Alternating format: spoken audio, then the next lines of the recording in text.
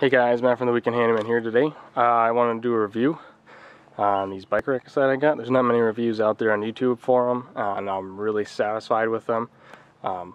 So these are the Rockymounts Brassknuckles bike racks. I went with them for a huge number of reasons. Did a lot of research. The racks I had on my BMW weren't so great. So with these I went with the factory crossbars.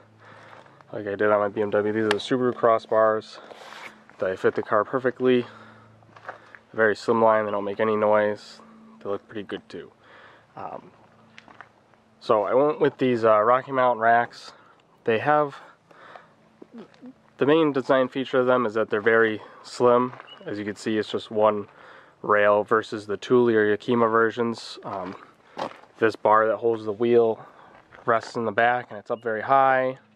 Or it rests up here, and it just looks very bulky, and then it adds wind resistance and creates a lot of noise. It also looks kind of ridiculous now that the bars on these do stick out kind of far forward, as you'll notice. It does look a little bit funky, but I think it looks better than having all the bulk on top of the car, and obviously it cuts through the wind a lot better. These two, I have two on there with just the racks on the bars themselves.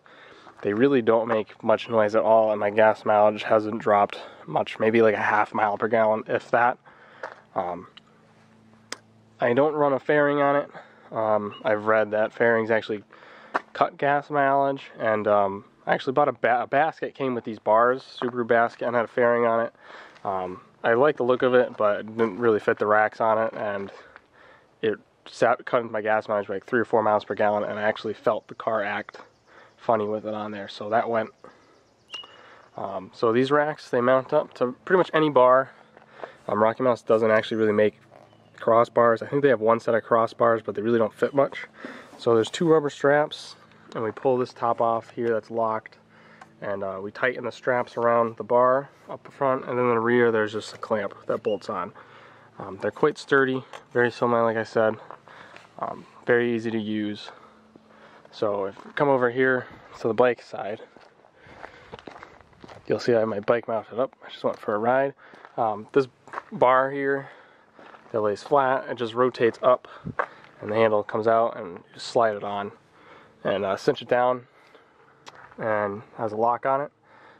This rear wheel catch here flips down, so on the other side it's slim, and then you just have the wheel straps here, and these move forward and back on both ends, so it could fit really any size bike at all. They come in different colors too, so if that floats your boat, you can get silver or white. I think they have red, blue, and black, as you see here. So I actually picked these up used. The guy had them for about a year. He said they were on his car for the year, and they really held up really well.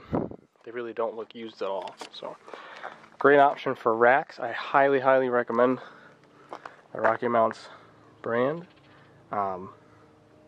Yeah, so that's it. If you have any questions about these racks, feel free to leave them in the comments.